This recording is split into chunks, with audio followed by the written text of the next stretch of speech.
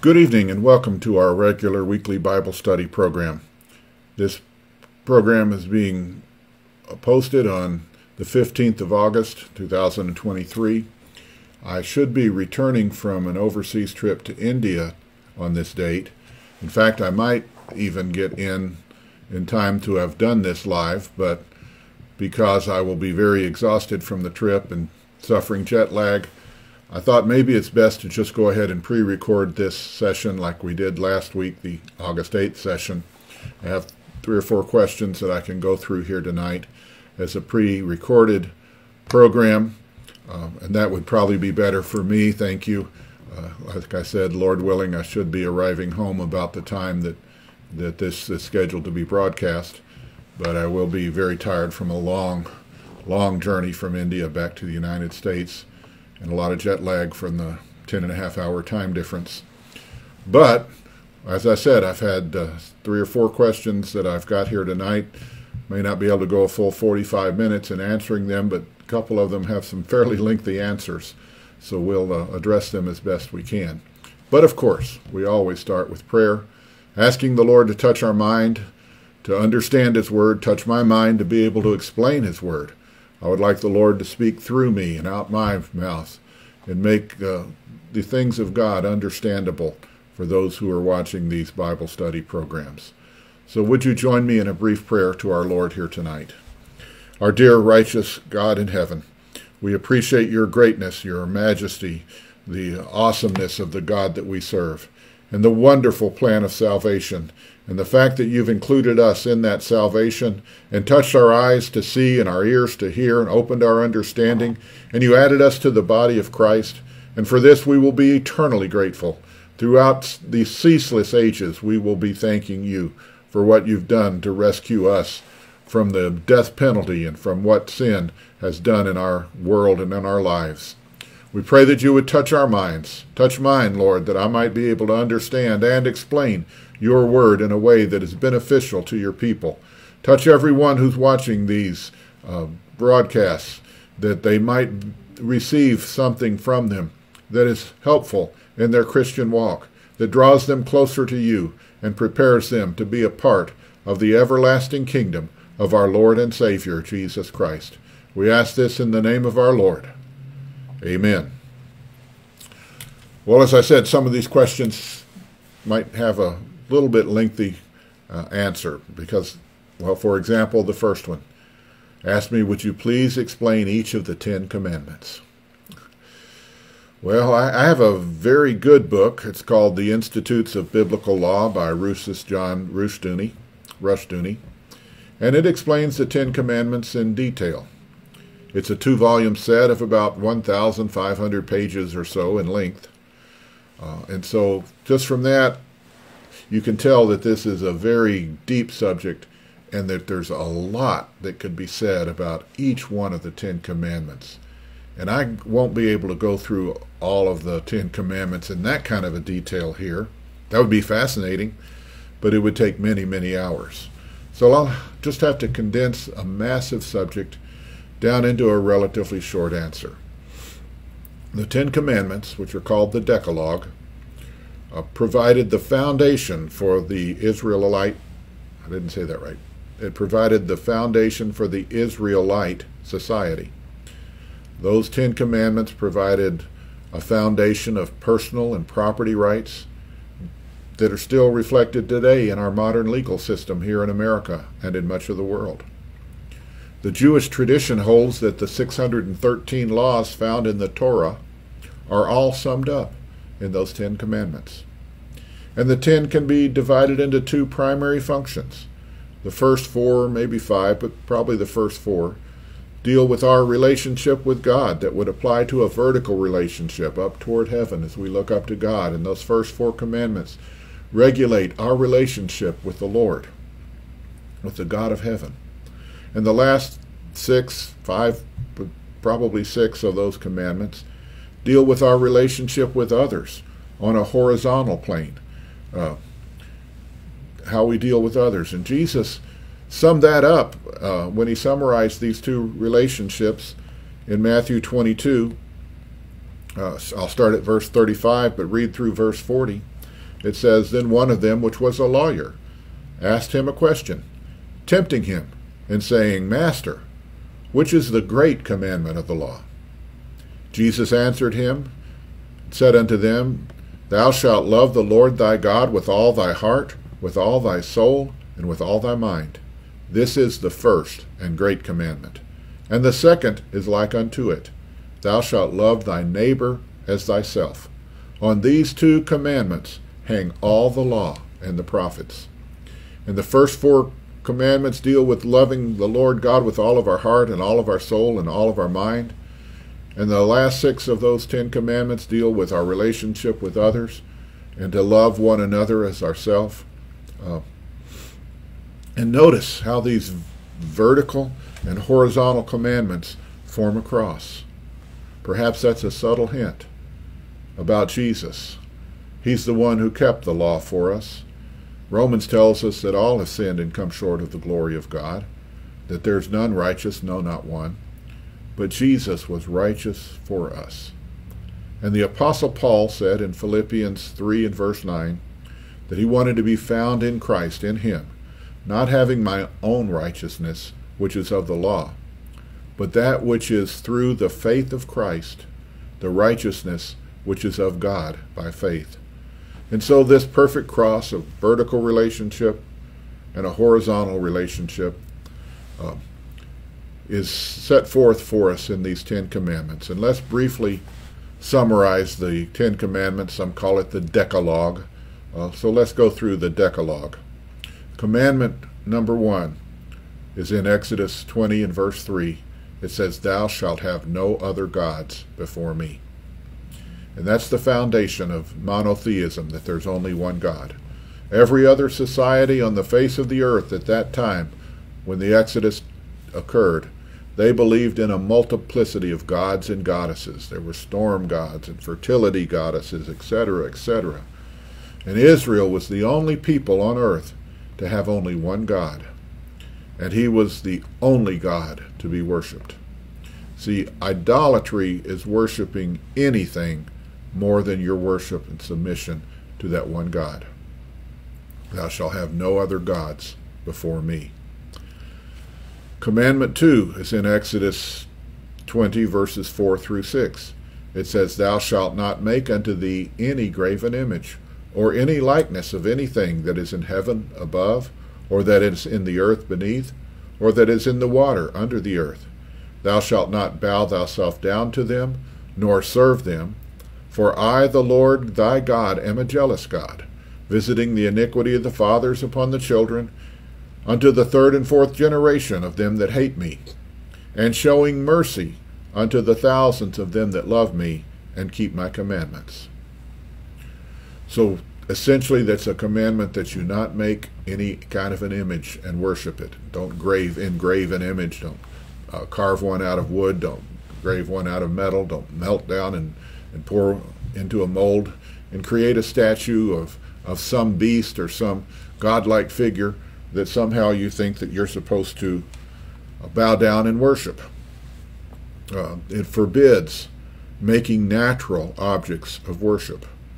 In fact, we still will not bow down to a statue of Jesus or a statue or an image of any god or any angel. Idols that are made of wood or stone or metal are not to be worshipped. Then there's the 3rd commandment in Exodus 20 and verse 7.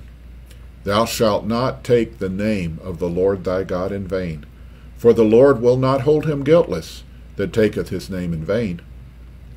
Now that means more than just don't cuss. We are never to use God in a light or frivolous way. We should never fail to give God the honor that's due to his name. This is also the basis for solemn oaths, swearing before God. If you enter into an oath before God, you cannot break that oath. That would be taking the Lord's name in vain. It's again a showing of our respect and our honor for this great God that we serve. Commandment number 4 is in Exodus 20 verses 8 through 11. It says, Remember the Sabbath day to keep it holy. 6 days shalt thou labor and do all thy work, but the 7th day is the Sabbath unto the Lord thy God. In it thou shalt not do any work, thou, nor thy son, nor thy daughter, thy manservant, nor thy maidservant, nor thy cattle, nor any stranger that is within thy gates. For in 6 days the Lord made heaven and earth, the sea, and all that in them is, and rested the 7th day. Wherefore the Lord blessed the Sabbath day, and hallowed it. A day of rest was a blessing and not a restriction. It was a gift God gave to Israel. Every other society in the world worked hard, 7 days a week, just to barely get by. But God gave his people a rest, a day of rest. They were able to be more productive in 6 days of labor than other people were in 7. So it was a blessing and not a restriction. It wasn't so much that you can't work as it is you didn't have to work. That was a day of rest and not just a day of worship. Some modern people get the idea that the Sabbath should be dedicated to worship, and there's nothing necessarily wrong with that. But the intent was rest. You're to worship every day. But this day included rest and recreation and pleasant things. And it points to the future, when our Lord returns to establish his millennial kingdom. Humanity has had about 6,000 years of labor on this earth.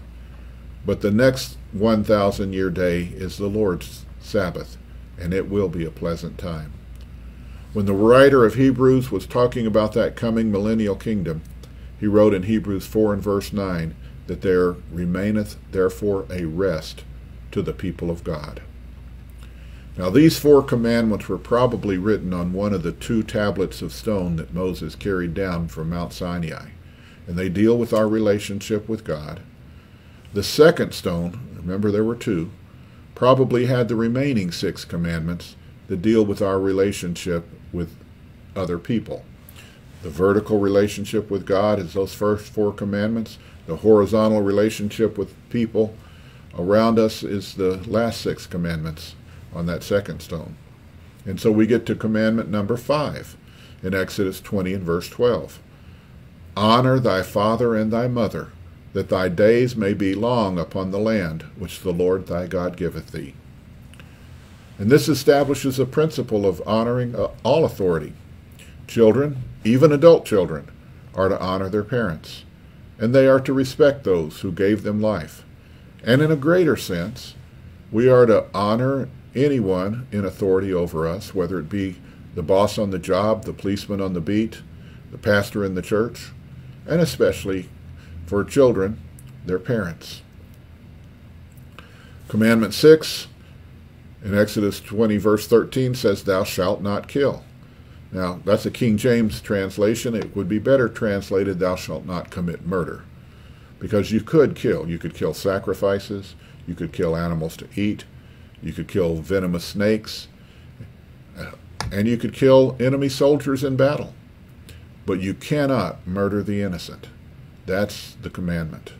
This commandment rules out killing with malice. And you can't even kill somebody's reputation. You can't kill their influence. You are to be a peacemaker. You should not ever have murder in your heart. Thou shalt do no murder.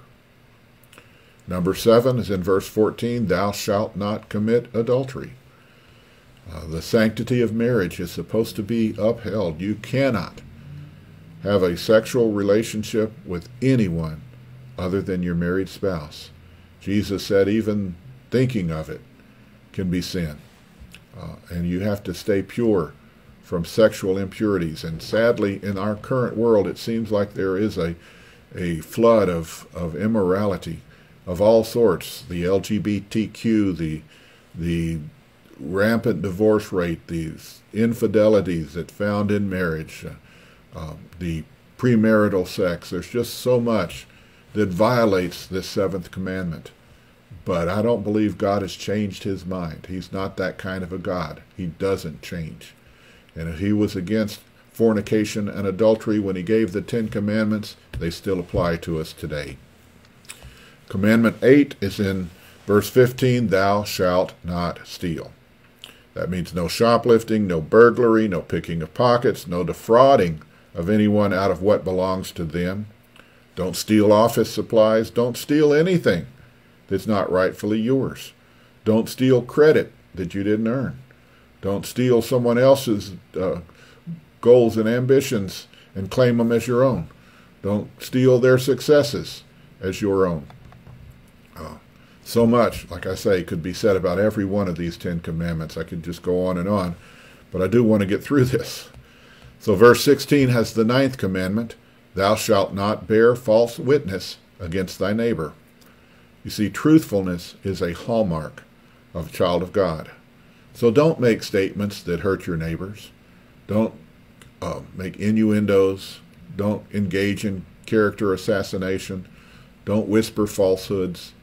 Whisper separateth the chief friends. I mean, there's so many scriptures we could use. But make sure you're telling the truth, the whole truth, and nothing but the truth.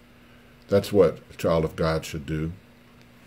And then you get to the 10th commandment in verse 17.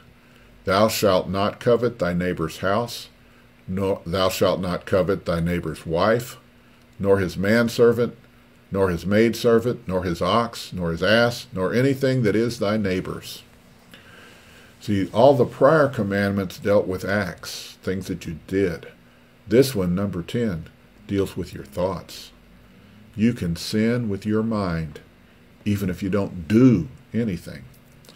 And to covet something means more than just wanting, I wish I had that, I wish I had that car that my neighbor has. He's got a nice $70,000 car. I wish I had a car like that.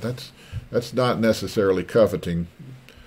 But coveting goes beyond that mere want and crosses the line into envy and into lust and even into scheming to attain something that God hasn't given you. And so I realize this is a very brief overview.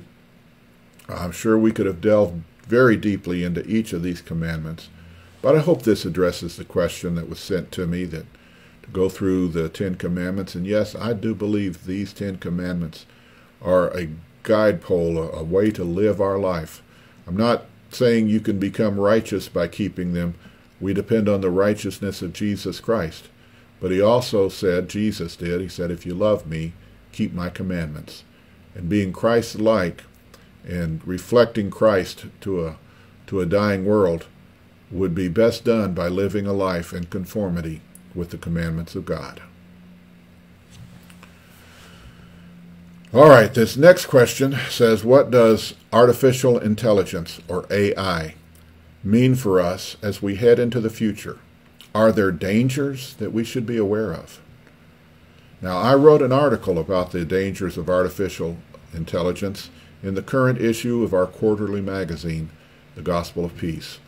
We publish this and we mail it out 4 times a year. We can only mail it to U.S. addresses. Overseas gets very expensive, but we do try to put the issues on our website, which is dmgac.org. It's the abbreviations for Des Moines Gospel Assembly Church, DMGAC, and it's .org, or organization, rather than .com. It's a .org, dmgac.org. And on that website, you can even subscribe to this quarterly magazine. But one of the most amazing developments in our modern time is the tremendous advancement in artificial intelligence. AI is a branch of computer science that is designed to understand and store human intelligence, to mimic human capabilities, to be able to do things like complete tasks and process human language and even recognize speech. It's thinking almost like a human. It's an artificial human mind. Now, for decades, artificial intelligence has been advancing at breakneck speed. Today, computers can fly airplanes.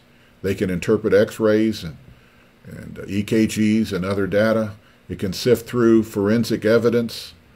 There's algorithms that can paint masterpiece artworks and compose symphonies in the style of Bach or Beethoven. And Google is developing artificial moral reasoning so that these driverless cars they're inventing can make decisions about potential accidents.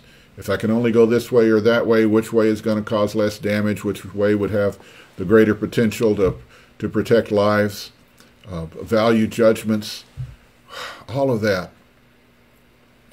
And this AI, artificial intelligence, uses a network that is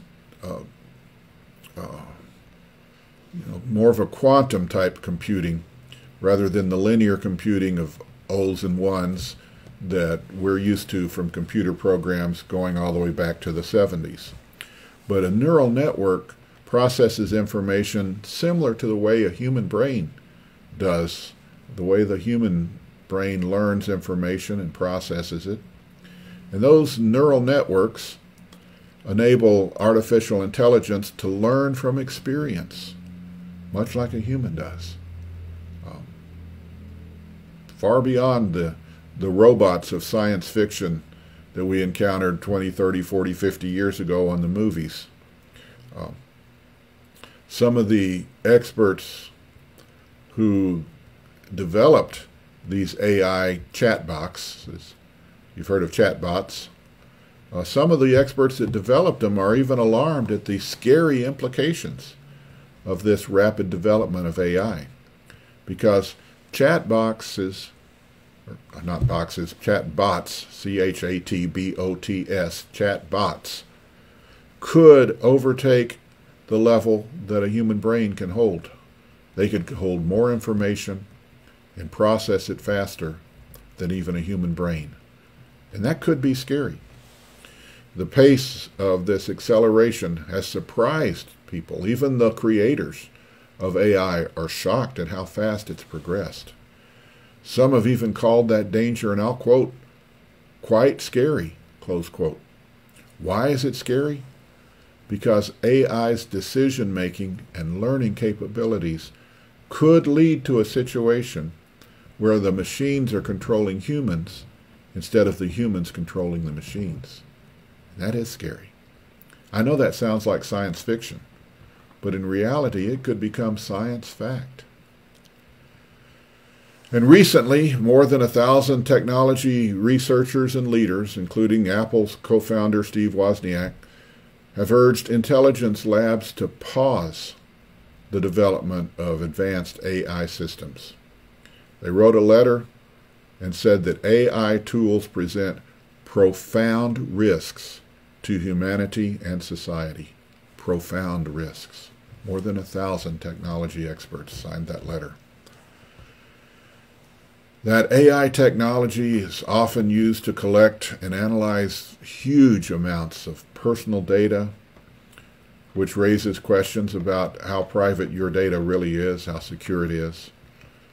AI can make use of your voice, make use of your picture, make use of anything you've written on Facebook or any search engine, anything you've looked at on the World Wide Web. All of that could be easily stolen by AI technology. And as it's becoming more and more sophisticated, the security risks associated with the use and the misuse of AI is increasing rapidly. Hackers and people who have evil intent can use the power of AI to develop advanced cyber attacks, to bypass all of your security protocols, and exploit any vulnerabilities in the system. AI weaponry, which can function all on its own. You don't have to control it once you start it. It raises dangers of rogue states or terrorist organizations using technology. And they don't even have to be involved in human control. Let the AI programs launch attacks, either using weapons or just attacking computer systems, taking down power grids, firing missiles that were not intended to be fired, or deliberately sending missiles where no one intended for them to go. It's a scary scenario. And then there's content that they call deep fakes. which spreads false information that's created by AI. It can create all kind of false information. That can be used to manipulate public opinion, make people afraid of things that aren't real, convince them to do things. A deep fake is a video or a photograph of a person in which their face or their body has been digitally altered so that they appear to be someone else.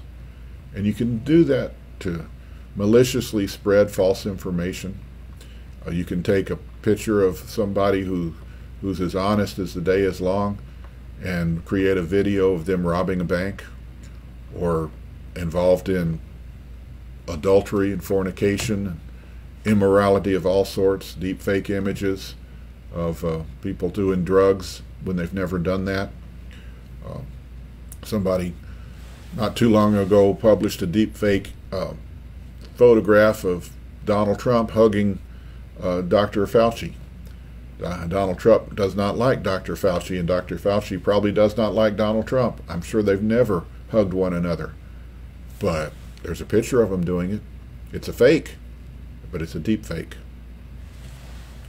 And the people are starting to use that for what they call sextortion. Extortion involving sex. That is, they'll have a picture of you involved in fornication and say, unless you pay us so much money, we'll publish these pictures and destroy your reputation, destroy your marriage, destroy your family, your home, whatever. The number of nationally reported sextortion cases increased 322% between February 2022 and February 2023. That's according to the FBI. Innocent pictures or videos that have been uploaded to Facebook or other social media pages or messages that were sent online can be twisted into sexually explicit AI images that look real. They look true to life. And it's almost impossible to prove that they're a fake. And so is that a threat to the body of Christ? Yes, because AI could be weaponized by malicious adversaries to attack the church and its leaders. Cyber attacks can destroy the church computer systems, can even get into the modern heating and air conditioning and ventilation systems and shut them down, drain bank accounts, lock up the computers so you can't even access your own accounts, gain access to confidential information, copies of letters that were typed using Word or some other program and stored on your computers. And some of that could be confidential. And then there's the deep fakes that are so hard to recognize as fakes. They could be used to destroy the credibility and the reputation of innocent ministers and saints. Their written words, their spoken words, could be altered to say things that the real person never said. And pictures could be changed to be showing them doing things that they've never done. And perhaps we're slow to realize that threat, but it's real. And only the Lord can protect us. That's the only fail-safe protection. It says in Psalms 127 and verse 1, "Except the Lord build the house, they labor in vain that build it. And except the Lord keep the city, the watchman waketh but in vain." Now, AI is not only a threat, but perhaps it could even be a benefit to the body of Christ. I mean, technology's been advancing for centuries. The invention of the printing press turned out to be a real benefit to Christianity. Yes, the printing press could be used to print attacks and falsehoods, but it could also be used to print Bibles. Radio and television and the internet, they were all dangerous to the faith, but they were also tools that could be harnessed to promote the faith. Artificial intelligence is a tool, and perhaps in time we can find ways that we can use that tool to benefit the body of Christ. We certainly can't stop it. We cannot stop progress, but we can educate our saints to be aware of the dangers, be aware of the risks, and we might be able to harness that tool and use it in some fashion in the future for the greater glory of God. I certainly hope so. My next question asks, can you elaborate on the difference between a presumptuous sin and someone who is struggling in sin? For example, someone who may have an addiction to smoking or drugs or alcohol, etc. If someone can't break that addiction, is that a presumptuous sin? Knowing things are sin and struggling to overcome them, but failing at times, is that presumptuous? What makes a presumptuous sin different from just a mistake? And how many mistakes can we make before it becomes a presumptuous sin? And we talk about the Lord's mercy and His grace, His forgiveness, but when do these things run out and judgment steps in? Well, it's a mouthful or a question, but it's a good question, and I want to try to give it a good biblical and honest answer. But the question is about addiction, the habitual practicing of things that are sinful, like drug abuse, etc. And yes, the Bible does condemn those who sin presumptuously. We read in Numbers 19, no, let's go to Psalms 19, Psalms 19:13. Keep back thy servant also from presumptuous sins. Let them not have dominion over me. Then shall I be upright, and I shall be innocent from the great transgression. And then in Numbers chapter 15, verse 30 says, But the soul that doeth aught presumptuously, whether he be born in the land or a stranger, the same reproacheth the Lord, and that soul shall be cut off from among his people. So, a presumptuous sin is a bad thing. And the Hebrew words translated as presumptuously in Numbers literally means with a high hand. It means to sin in an insolent and haughty and bold and heedless, deliberate manner. It means you know what you're doing was wrong and you don't care. You're just going to do it anyway. I don't care what anybody says. I don't care what God says. So what? I like doing it. I'm going to do it. I believe a presumptuous sin is one that's committed with no remorse, no guilt, and certainly no repentance afterwards. Now, I know addictions are exceedingly hard to break. The human brain becomes almost hardwired for the pleasure that addiction brings. And the brain demands that you continue in that addictive behavior. And forming a brand new neural pathway and destroying that old habitual sinful thought pattern is very hard. It takes time, it takes a lot of effort, and for many it takes the supernatural help of the Lord. And I don't condone sin. I'm not making any excuse for sin. I believe that wrongful, sinful addictions must be resisted, they must be broken, and they must be forever forsaken. But I also know that our God is merciful. I know that Jesus bore all the punishment for all of our sins on his cross, and that we, the redeemed, blood-bought, spirit-filled children of God, never have to receive punishment for our sins. Our loving Heavenly Father may chastise us. He may chasten us, but he will never punish us. There's a difference between chastisement and punishment. My Father chastised me to make me a better son. He never punished me because he just hated me or he was angry. See, our Father in heaven chastens us like sons, but he never punishes his own children. Why? Because we don't stand before him in our own righteousness.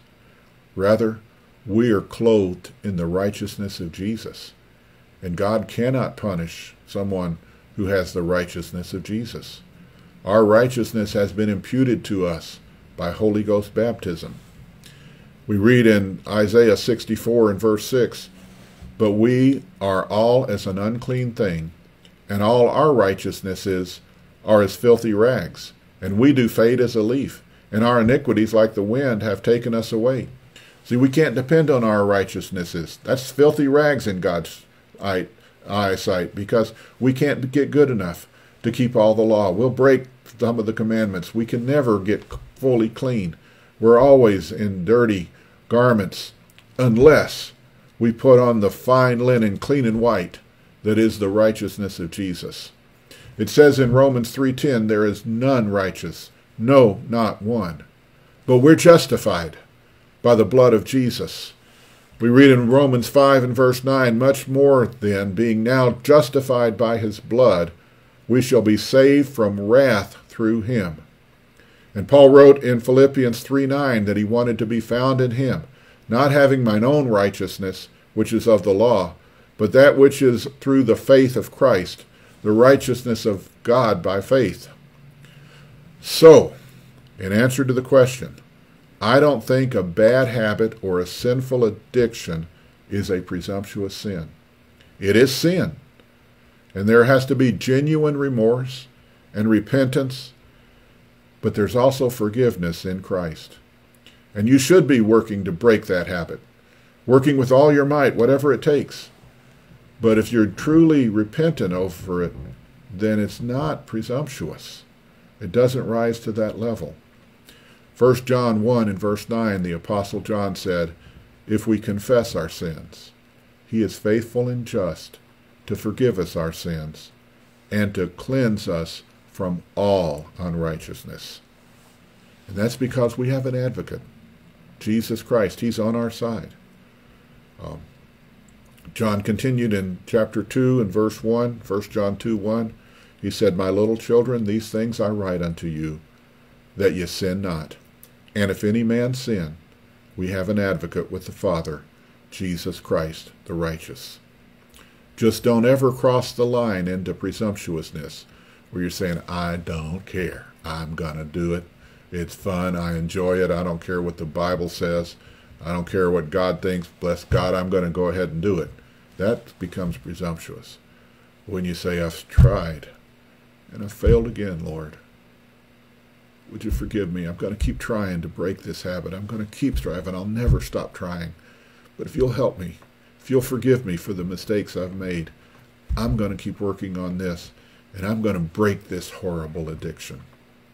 I know the Lord will love you and forgive you. He may chasten you to help you break that habit, but I know he will get you through it. So that's all the questions I have at this point.